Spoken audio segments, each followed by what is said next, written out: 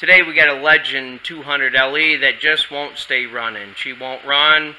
We're going to change spark plugs, points, condenser, coil, all that fun stuff, even the AVR on it. So she'll charge up the battery, because the battery's dead too. Here we go. So we got to get this hood out of the way. Just give us a little more room to work. You take off all your little screws on the outside of it. Take it right off.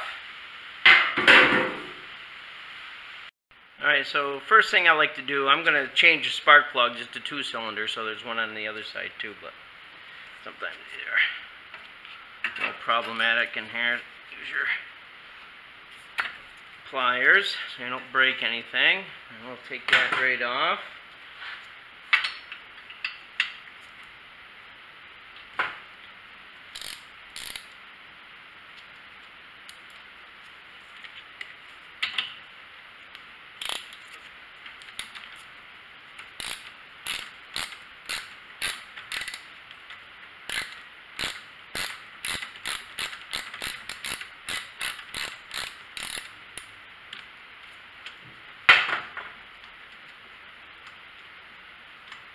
Long threaded one. Wow, so she looks, well, I need to persuade her to help me get this off. There's enough rust on it. Yeah, so we're just going to change them outright. That's probably one of the problems that it's having. She's rusty on the inside too. Okay, plan B now.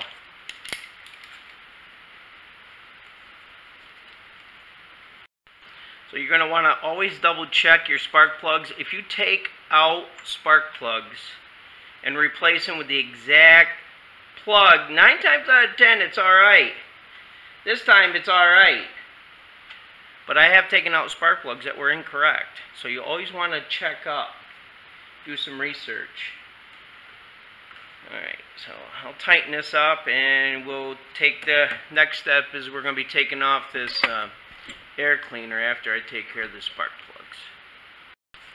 Okay, so now we're aiming for this air cleaner. Take that right off. The wing nut comes off first.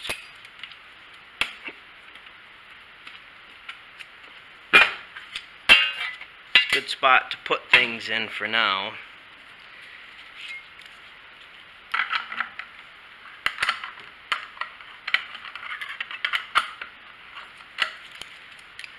Right down. Once you get it moving, it should come off. It's sort of tight though, huh? Looks like a fairly good looking air cleaner from the outside here. Someone took care of it. And let's just, well, she needs to be changed. Rusty and dirty, that could be an issue too. So we're going to take these, there's two little bolts that come out. We'll take off this little turntable here. She's loose anyhow.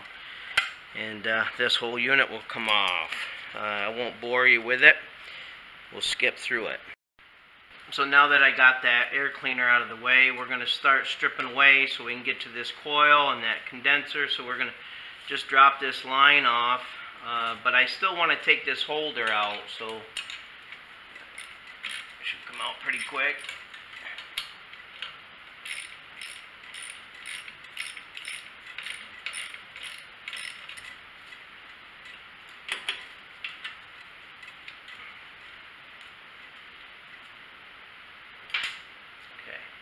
So now there's a nut, a bolt right here, probably hopefully the same size. Let's take this coil wire off.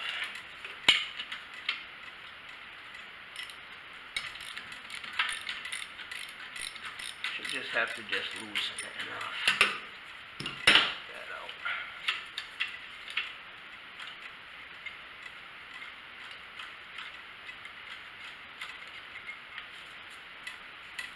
Okay.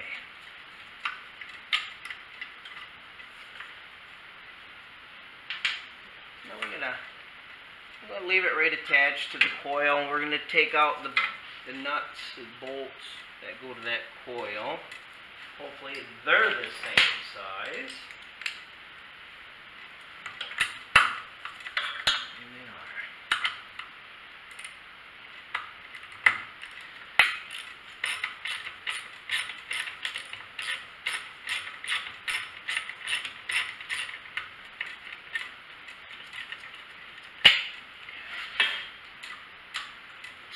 Usually there's 3. Let me look at the new pack here. 2 or 3 might be holding it in. We'll find out in a minute how many bolts hold in that coil pack.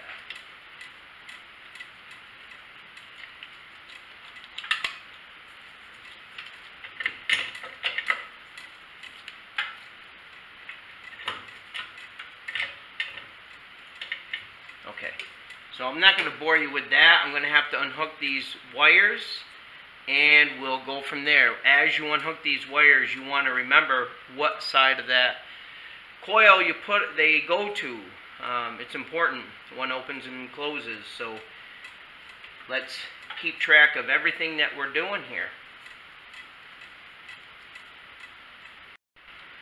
Okay, so now that we got this coil all together, all the wiring done, the only thing I did different was put this hose fuel line holder up on top because it was going to be touching this. So if you run into that, it's okay to change that around a little bit. Let me unplug this spark plug cap, and now what I want to do is change this voltage regulator. And so first thing we'll do is unplug these wires, and these are pretty self-explanatory as long as you don't move them around, and you want to make sure you hook them up the way you unhooked them, as all wires. We now need to take this bolt, and this bolt out so we can loosen this up. This is a little puzzle. I'll show you how to get that out, to fish that out. So again, these 3 bolts got to come out, and then I'll show you that. Okay, so these are sometimes sealed in just from heat and you know, dust and everything. So you just press it around, and then once you get that loosened up, there she comes right out, just like that. We'll grab a new one, and that goes in. How does that go in?